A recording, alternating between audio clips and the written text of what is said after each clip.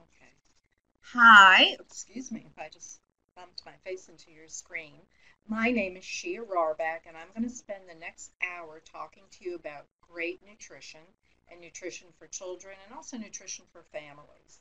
And as you can see, looking at my first slide, oh, by the way, I'm Director of Nutrition at the Malman Center for Child Development, and I work with children and their families. I work with all children, a lot of different diagnoses. A lot of kids are just looking to eat healthier, families who want to know how to improve the nutrition for the family. So I work with a lot of different situations.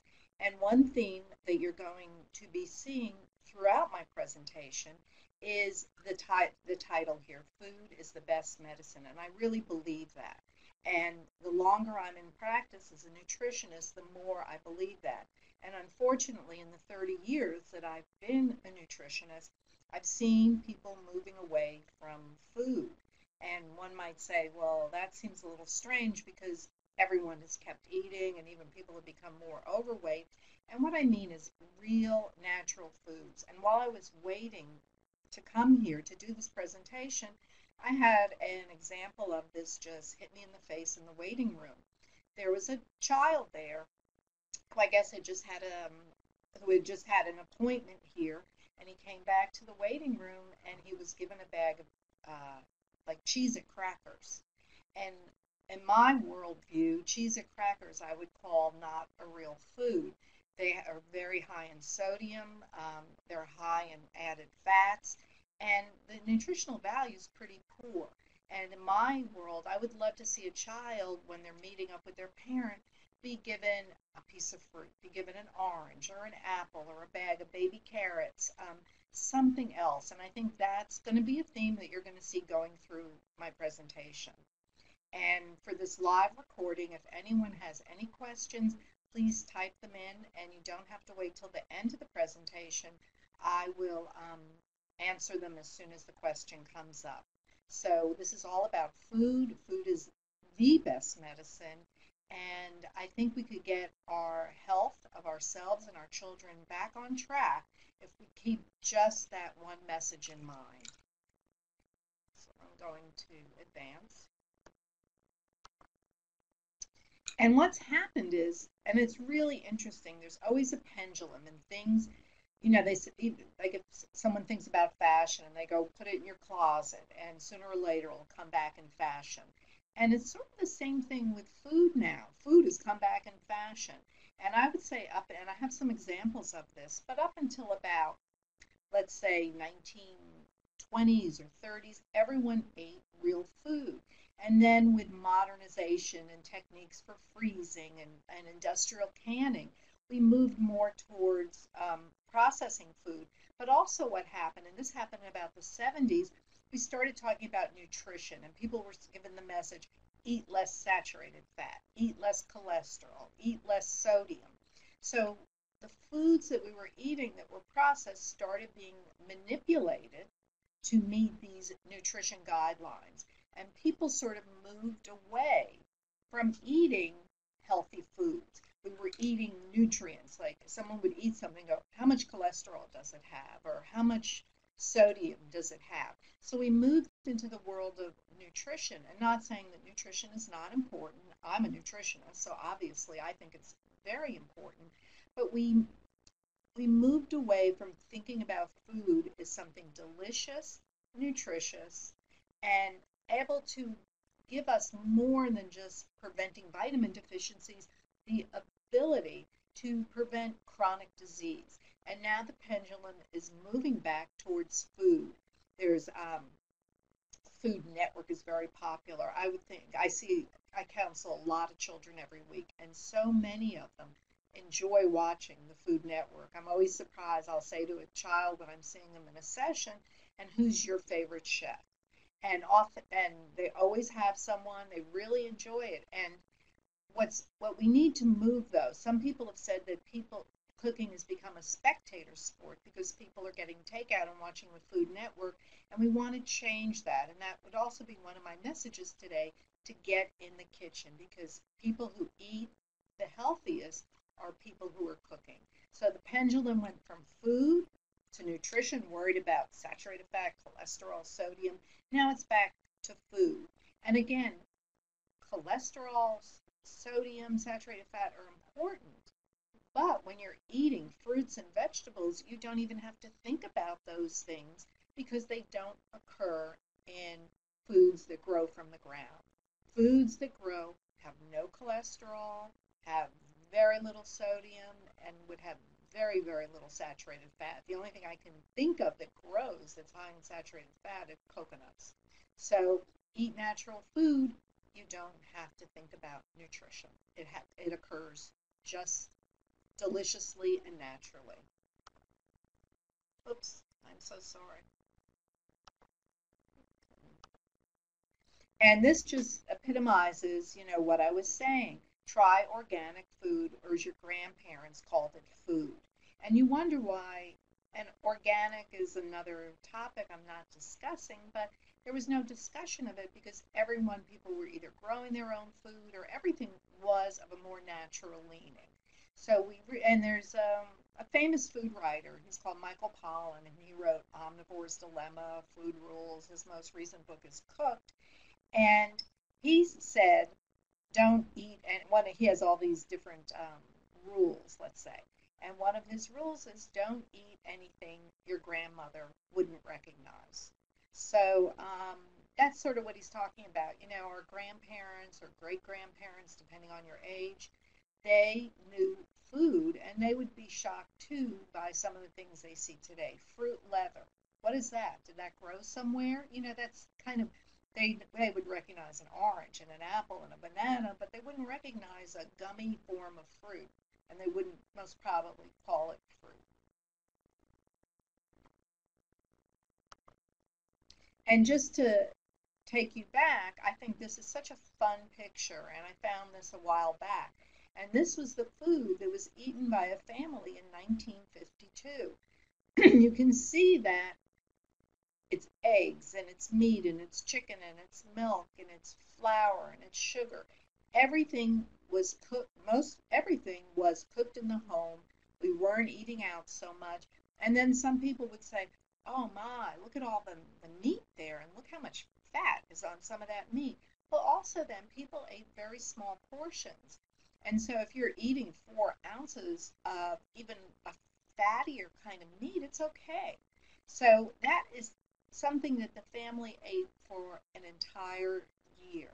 So I guess then we could say it was about the early 50s when people stopped eating a diet that was more whole foods and started eating more foods that had been somewhat manipulated.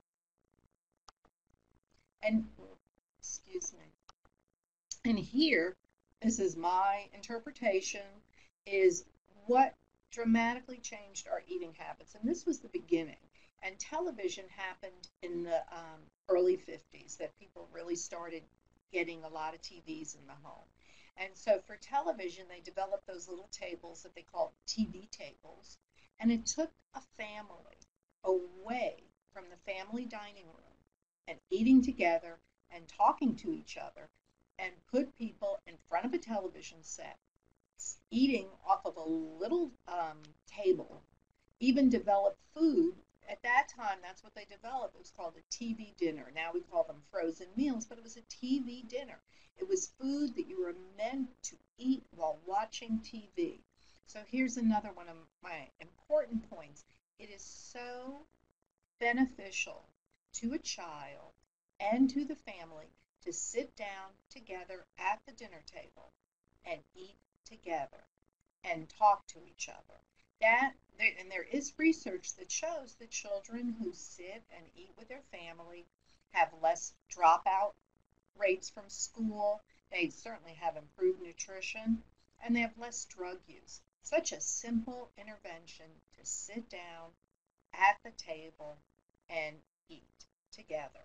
And not blaming this all on television, but it was a beginning of moving away from the table. And so many families, when I'm doing counseling with a family, I always ask, where do you eat dinner? Who's at the table? And then my recommendation usually is for everyone to sit down at the table and talk to each other. Now, for some families, that might not happen every night, but even adding on 1 or 2 nights a week, it will help. Excuse me. And too many kids are taking their meals into their rooms and either in front of a computer or in front of a TV set and eating on their own. And they're missing out on that wonderful interaction of family time. And they're also, and what my next slide shows is they're also doing what I call mindless eating. And this is another contributor to a big problem we have in society today, which is overweight and obesity. When you're watching television, you are just, as these two little girls are doing, just sticking your hand in the popcorn bowl and eating. And this happens TV or computer. And mindless eating is, it's really, you're also missing out on the deliciousness of food, because when you're eating mindlessly, you are not tasting it, you might not be chewing enough, you're not really savoring the flavor. So eating at the table where everyone is talking to each other, you're sharing how your day was, all of these things move you away from mindless eating. And I've had patients who eat in bed, and also another thing that I hope people can get away from is eating in the car. Because besides being mindless, it's also a bit dangerous. Now in the cars we eat, we text, people put on makeup. I think if we focus more on driving, and eating at a table is really important. So mindless eating, just cutting out mindless eating. I advise my patients, sit at a table.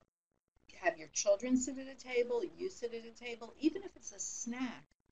Child comes home from school, and now a lot of children are eating lunch around 11 o'clock. They get home from school around 3. They're very hungry. And I'll say, that's fine. Children need a snack. That's an important time to offer some more nutrition. Snack could be cheese and crackers. It could be my favorite, apple and peanut butter. A nutritious snack, but even for the snack, sit down and eat, pay attention. Pay attention to what you're eating is absolutely a way to improve nutrition. So this I'm going to go through very quickly. And a lot of people talk about an obesity epidemic. And it's really shocking that these are slides from the Center for Disease Control. These are for adults, but I can tell you that the data, the information on children is exactly the same. And since the year 2000, our country has dramatically changed. And I'm going to go through, and you can see from the last slide to this one that there's one very dark orange state. I hope it's looking orange to you. And as the states become more orange, it means a greater percentage of the population of that state is overweight or obese. And again, the numbers are exactly the same for children. So it is so rapid how people's bodies and weight are changing. So let me just get, this is 2001. Oops. That's 2003, so you can see more orange states. Look at this, 2005. Greater percentage of the population is overweight, obese. That's sort of the darkest state, which is Alabama, Louisiana. They have greater than 30% of their people overweight and obese. Greater than 30, I'm sorry, obese, not overweight, obese. Greater than 30% of the population is obese. Now you see the one blue state, which is Colorado, and that means that only 10 to 15% of the people in that state are obese. They're the only state. Here is 2007, 2008, 2009, and I have 2010. 2010, every orange state has greater than about 30% of the people obese. And I didn't bring a picture of it along, but I also have a picture of the rise in diabetes in the United States. And that exactly mirrors the rise in obesity. And again, the numbers are the same for children. Now, I became a nutritionist 30 years ago, long time ago. And when I was in school studying nutrition and we were learning about diabetes, it was called type 1, I'm sorry, it was called juvenile and adult onset diabetes. Juvenile was the type we usually saw a beginning of under 15, let's say, and those were kids who it's an autoimmune disease and needed to take insulin. Adult onset usually occurred with adults in their maybe 40s on up and often related to lifestyle and obesity. And these were people who would initially, you could say the younger one was an autoimmune disease, and the adult onset from lifestyle was usually just the, pancreas wearing out and cells becoming insulin resistant. And with those people, we usually start with them, the type 2s, with, the adult onset with medication and diet. Well, so I learned in school 30 years ago juvenile and adult onset diabetes. When this obesity epidemic that I've shown you started, and so many children were becoming so obese, there was a huge number of children developing diabetes, and they changed the names to type 1 and type 2 because adult onset was not an accurate descriptor of what we were seeing. So I would say in my 30 years of practice at the University of Miami, the first 10 years I never, ever saw a child with, as we call it now, type 2 diabetes, formerly adult onset. Now, every week I see children who are diabetic or pre-diabetic, we call it. And it's frightening to me. It is frightening to me because there are so many complications related to having diabetes. And also, I see a lot of children with special health care needs, as I said at the beginning, a whole range of special health care needs. It could be inherited disorders. It could be problems from a difficult birth. It could be acquired disorders. I see a lot of children on the autism spectrum. And having one disorder doesn't give you protection against having something else. So I see a lot of children who might have a diagnosis, and then their second diagnosis is now diabetes because of excessive weight. And there's just so many complications related to diabetes. And I think this is something we can prevent with the adoption of healthy eating and lifestyle habits very as early as possible. So that is, and I sort of am going on about this because I see so much of it, and I didn't see it my first 10 years of practice, and it's preventable. And so I think it's really important to put our energies into something we can prevent. And the prevention is, as I said, what is going to be my theme is food. The prevention is food, real food, families cooking, families eating together. That's the prevention of diabetes and many of the other chronic conditions that I'm seeing now with children. So what are the barriers? Because there are barriers to healthy eating, and I hear them from my patients all the time, and these are very real. And one is, one is time. We feel that we have so much to do in our lives, and grabbing a quick drive-through meal is sometimes what a mom or a dad might feel is all they can do. And now this morning I gave the example when I was waiting to give this presentation. I saw a mom give the child a bag of Cheez-Its. And maybe that was bought from the vending machine here. But with just a little bit of pre-planning, packing a banana comes in its own wrapper, is as easy as handing someone a bag of Cheez-Its. So yes, definitely time is a factor. And I work with a lot of families who go to drive-through windows frequently.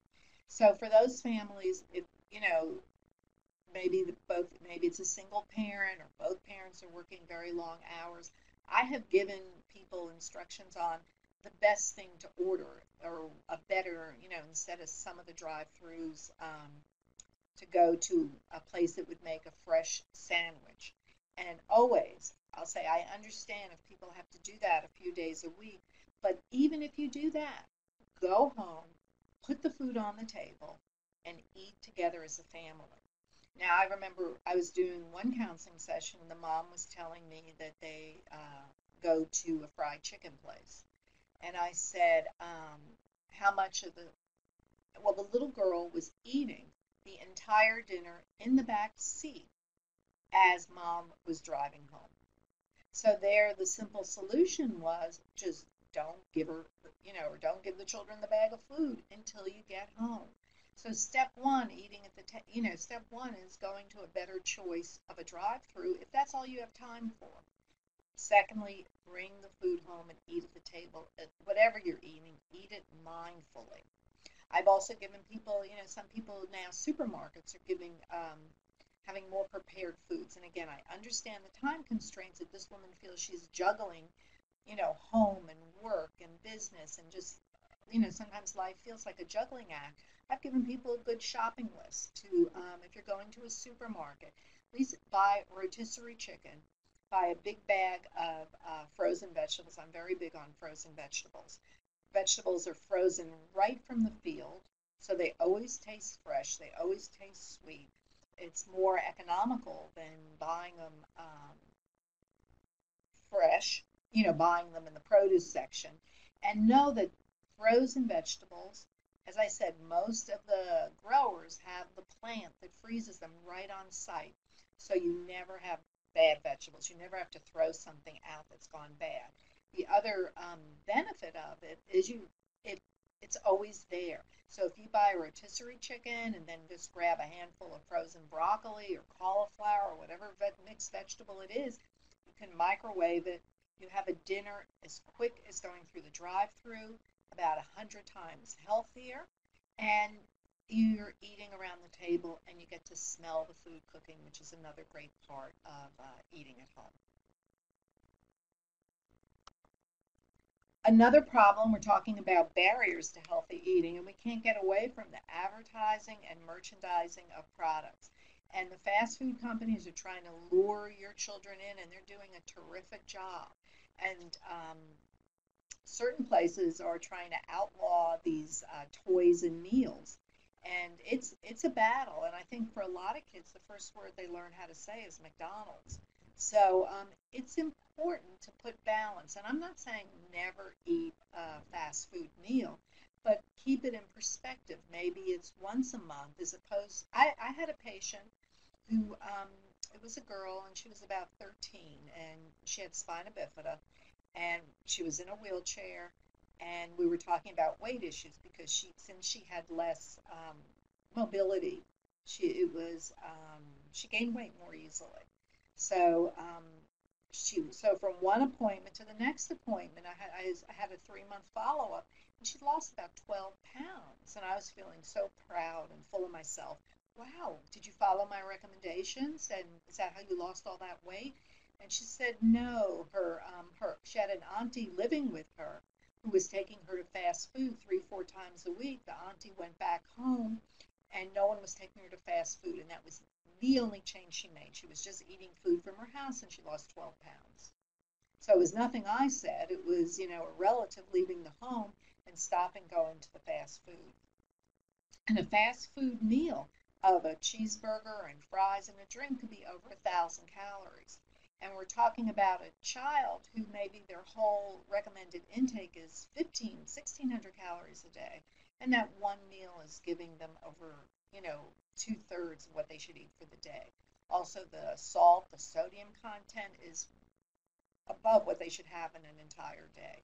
So this is a barrier. It's a barrier because of their marketing, their appeal to children, and it's something that parents I would so much prefer a parent make a burger at home, whole wheat bun.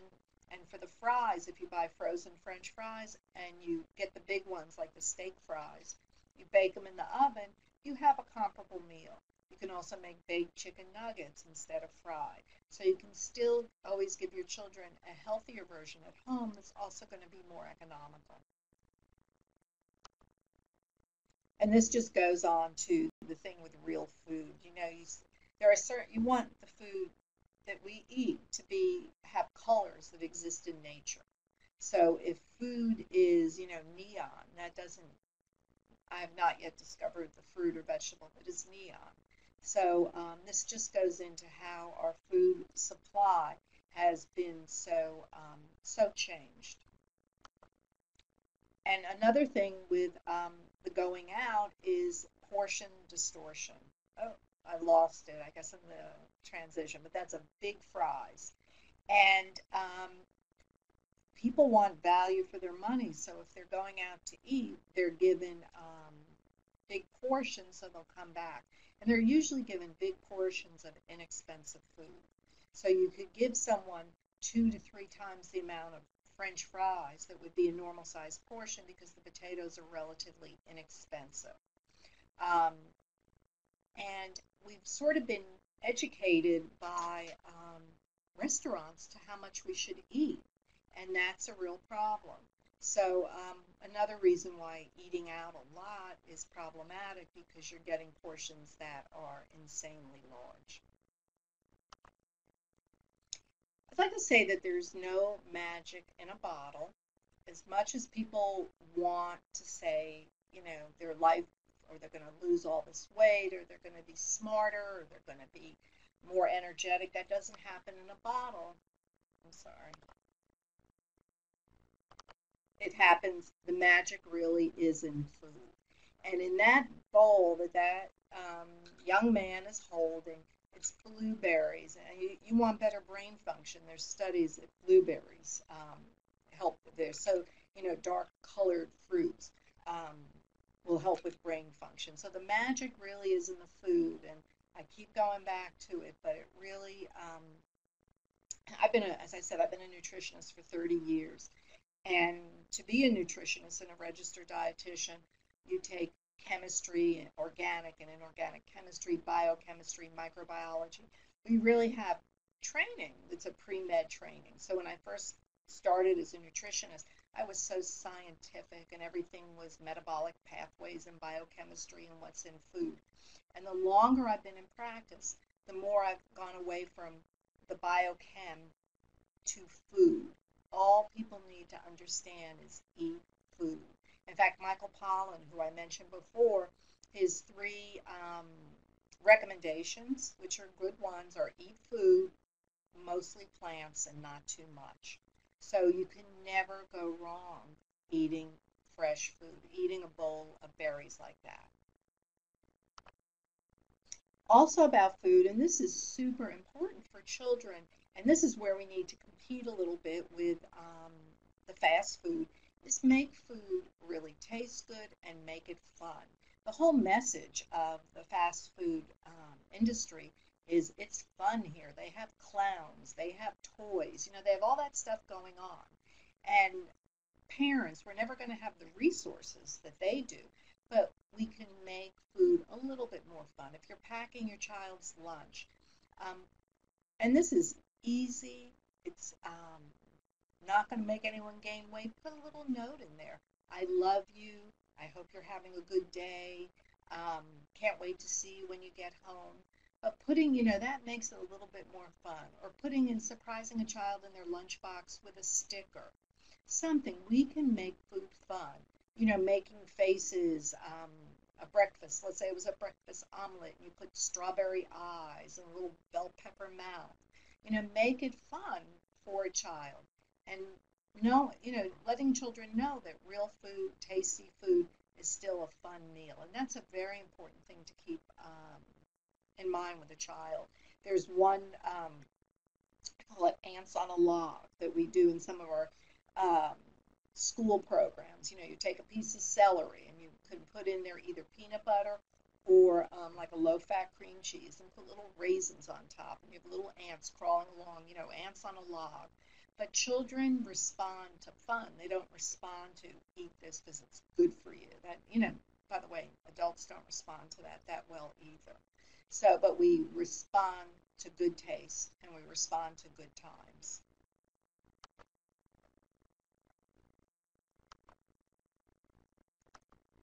Oh, goodness, sorry. This is the family of the 50s sitting around the table. And this is our family today. And times have changed, but the concept of eating together as a family, the benefits of that never changes. So again, real food was a very important message that I keep sort of going back to, and eating at a table with the family, another important message. And that family meal is definitely not during the week when kids are going to school, but maybe the family meal is breakfast on a weekend. And that's a fun one. The kids could help with because there's more time on a weekend for some families. And the kids could help more with preparation. Um, Kids are naturals in the kitchen. They love to cook. And even for the youngest of child, pouring and stirring or maybe counting out ingredients. These are all fun things. And when you cook something, you're more likely to eat them. This is a personal story. My husband does not eat as much vegetables as I wish he did. But my husband is retired, so he makes a salad. I take my lunch to work, so he makes my salad every morning that I can take to work. And he won't eat a salad himself, but he tastes everything as he puts it, as he's preparing my salad.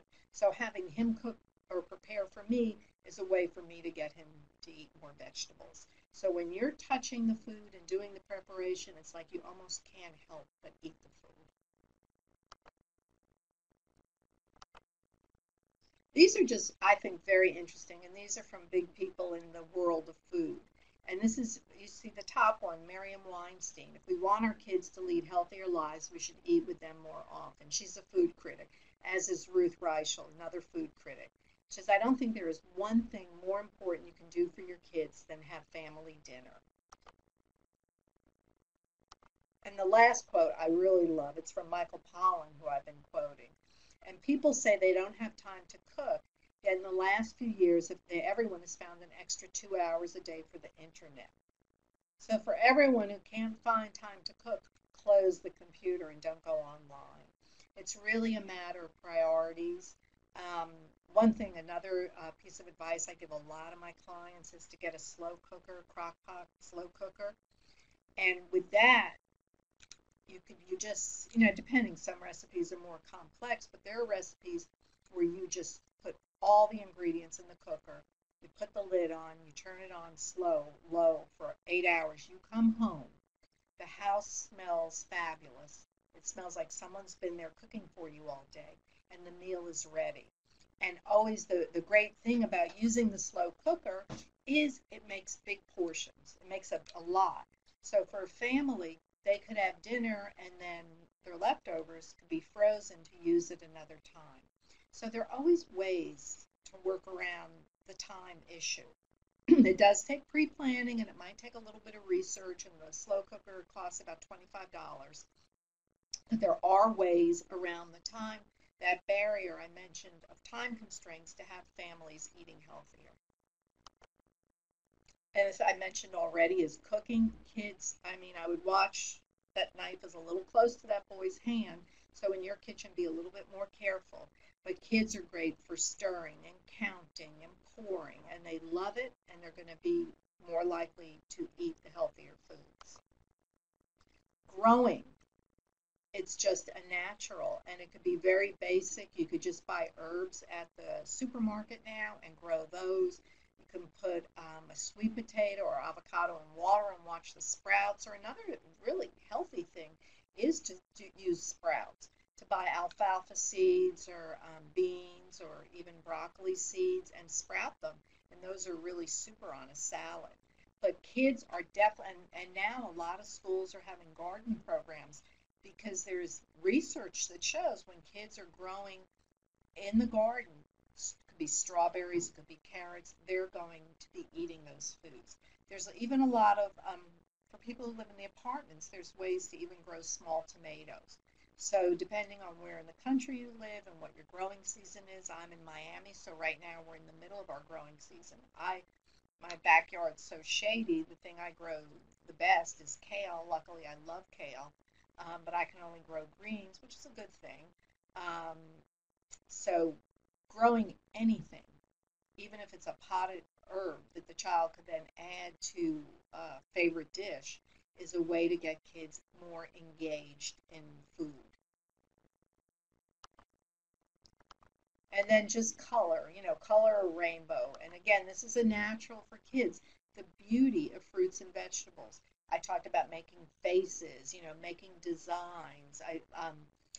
Before Thanksgiving, I was getting hundreds of emails of people who made a turkey out of all fruits and vegetables. Just the like artwork. So this is such a this is such a natural for children, the colors of fruits and vegetables, and to have fun. Remember, I said children eat food that is fun and tasty, and colorful foods are a natural. Oops. Oh.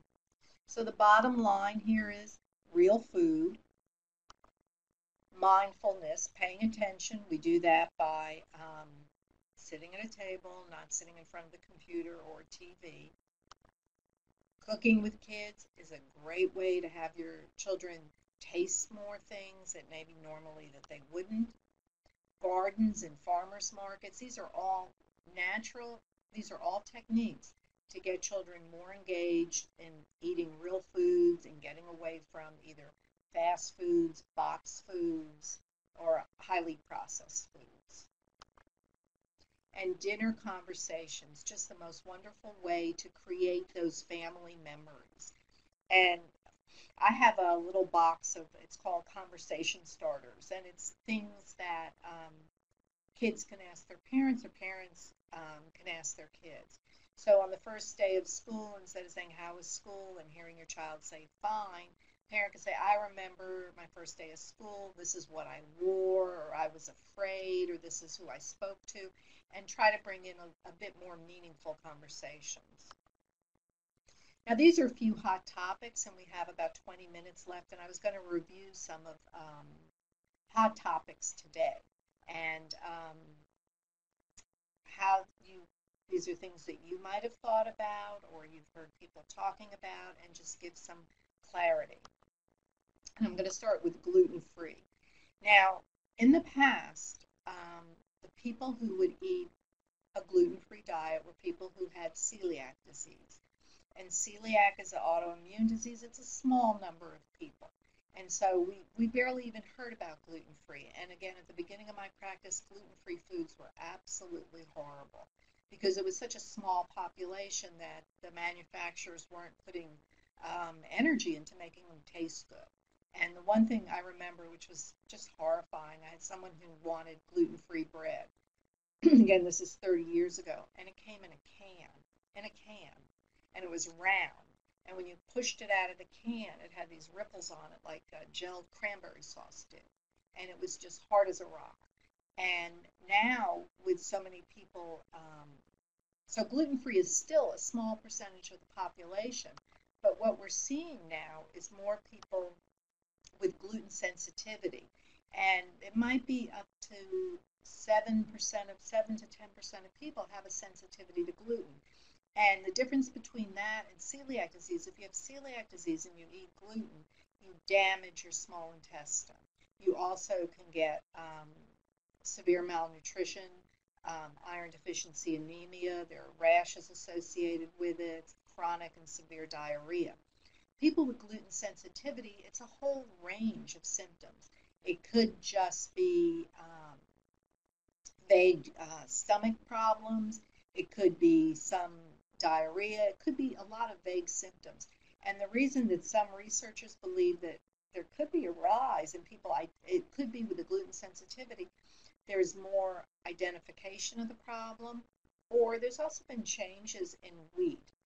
The wheat that we used or 100 years ago is not the same wheat that we eat today. And the wheat has been bred to make higher yields, to make it a softer product. There are things that have been done with breeding that have changed, and some researchers believe that people have a bit of a problem um, digesting gluten. As I said, it could be 7% of the population. Now, or it could be that we just eat so much of it. So maybe someone doesn't have a problem eating 2 pieces of bread, a sandwich a day.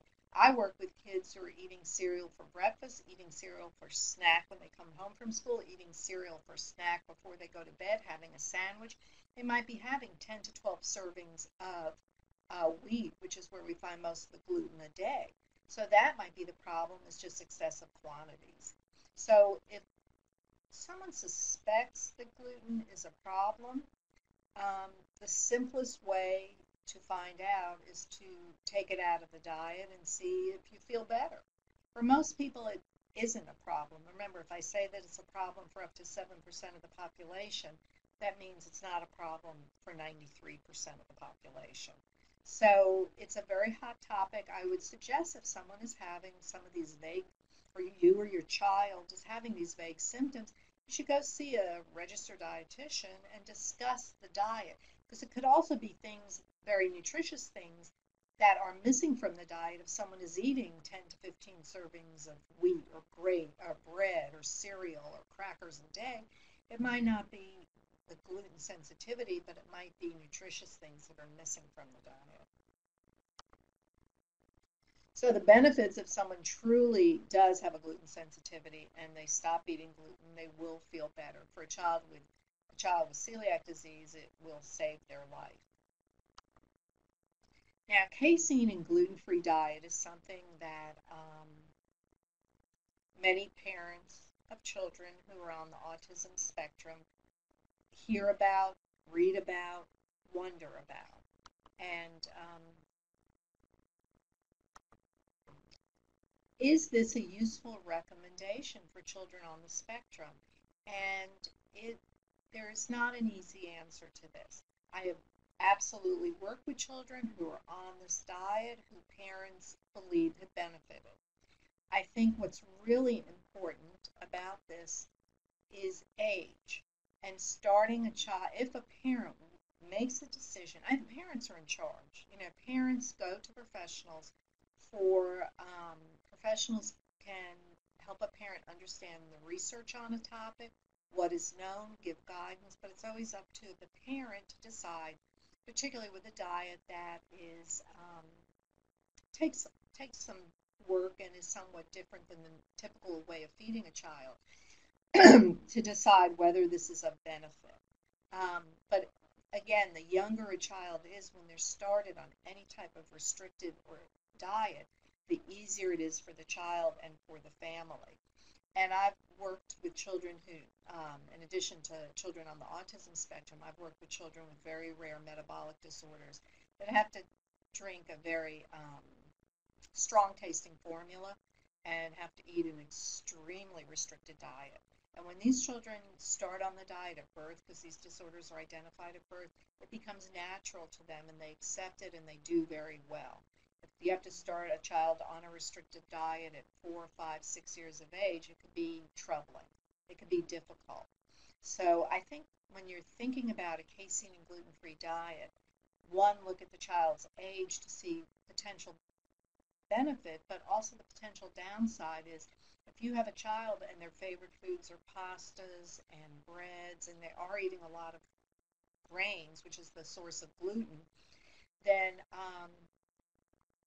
what would be the potential behaviors that would be come out of taking away someone's favorite foods? I think it's much easier to restrict casein, and casein is found primarily in milk and dairy products. There are so many good and very tasty milk substitutes out there, whether it's almond milk or rice milk or soy milk.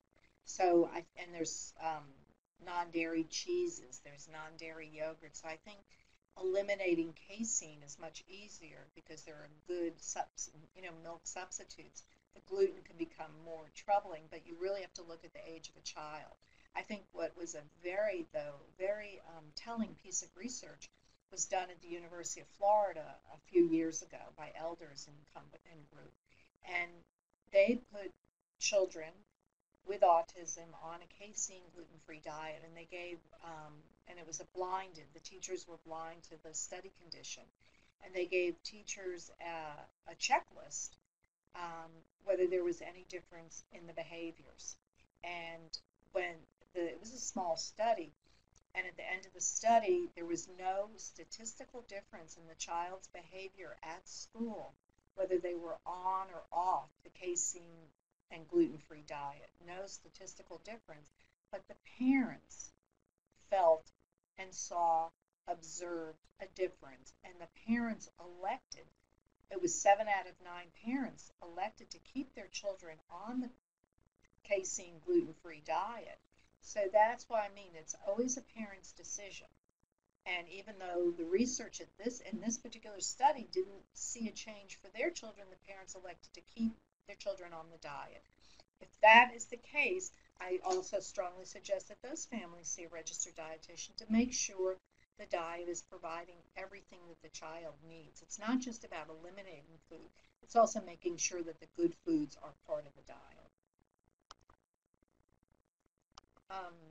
So this is what the registered dietitian would do, is take a history, also looking at the child. If a child has a history of a lot of GI problems, then you would think more perhaps there's an issue in the gut. If a child that might lean towards making a decision towards casein gluten-free.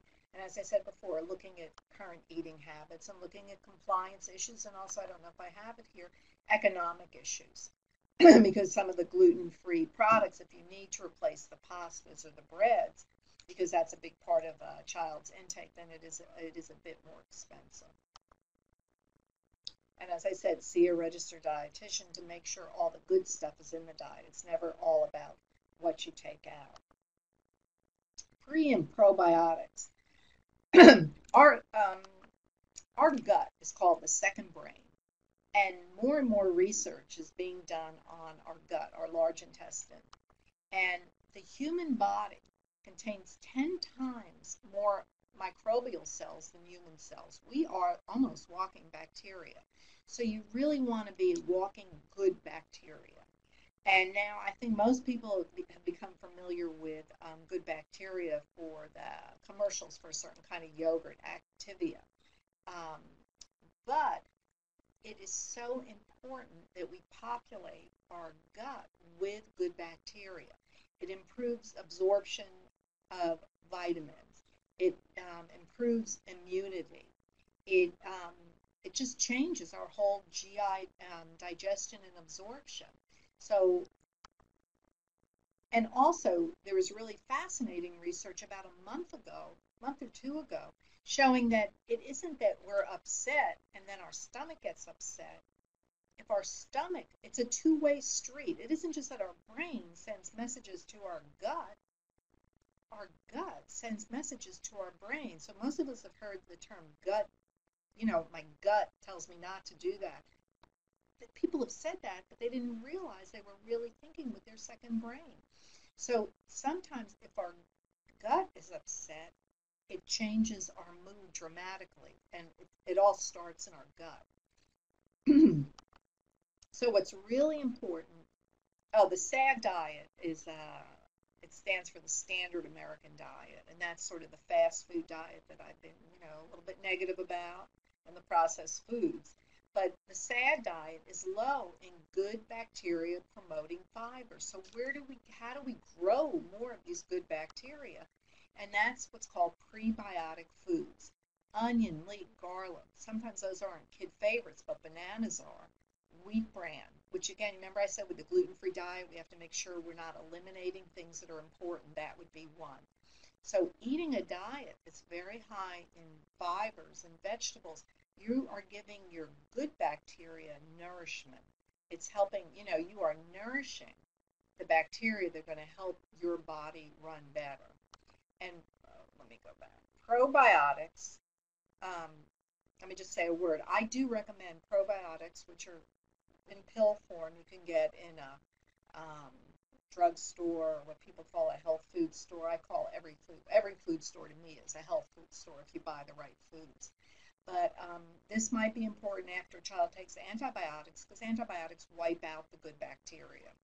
Um, so more attention to the gut.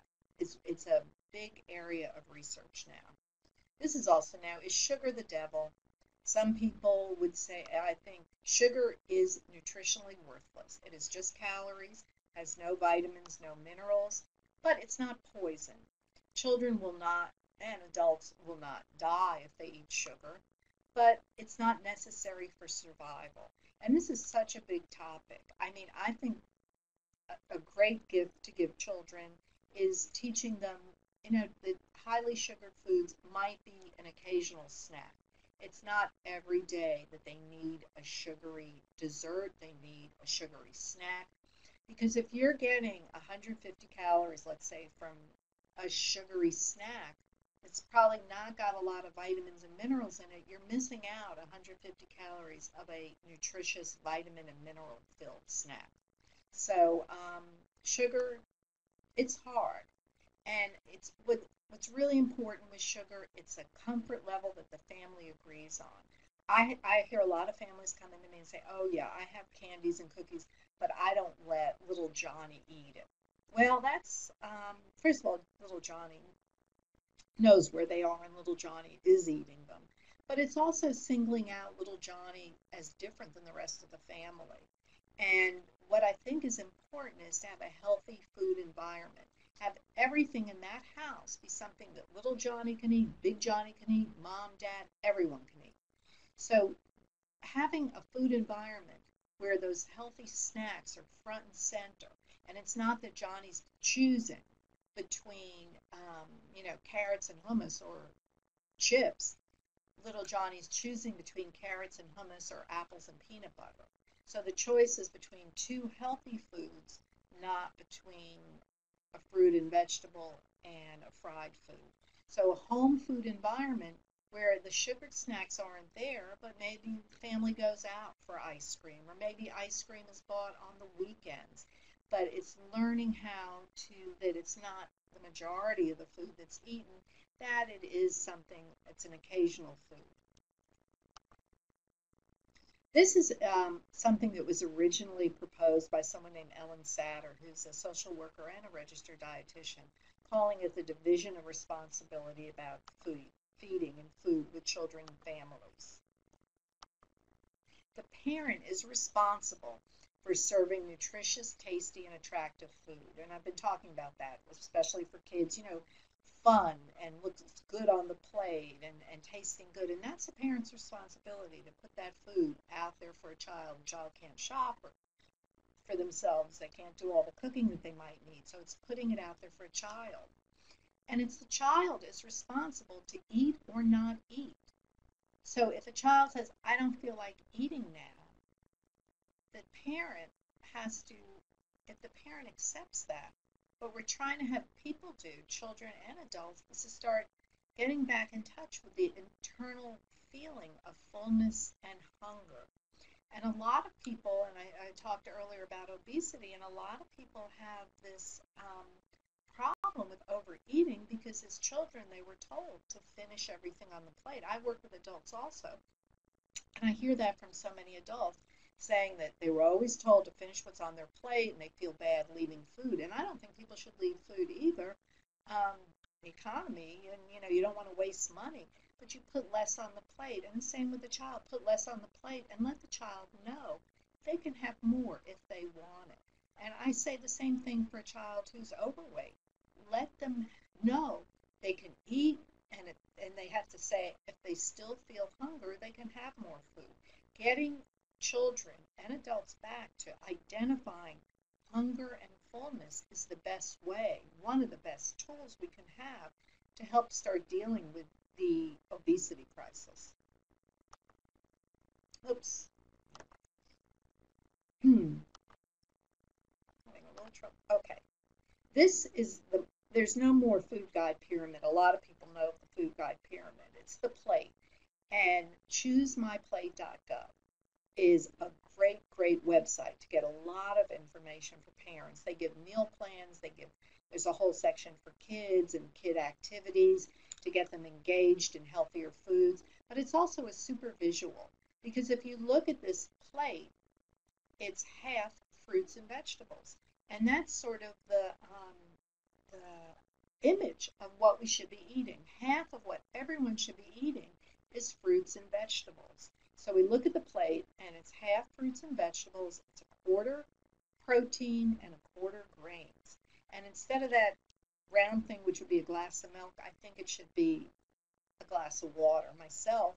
And a child should have about 2 to 3 servings of a calcium rich food. It could be milk, it could be soy, it could be a glass of almond milk or rice milk or coconut milk. A calcium rich food is what's important. But just remember the visual of my plate and that half of that is fruit and vegetables and half of everything we eat should be fruits and vegetables because that's the way to decrease risk of diabetes, heart disease, cancer. That's where the food is the medicine. And that is it. And thank you. And I've been very happy to share this hour with you, and I hope that you've gotten some useful information. Bye bye.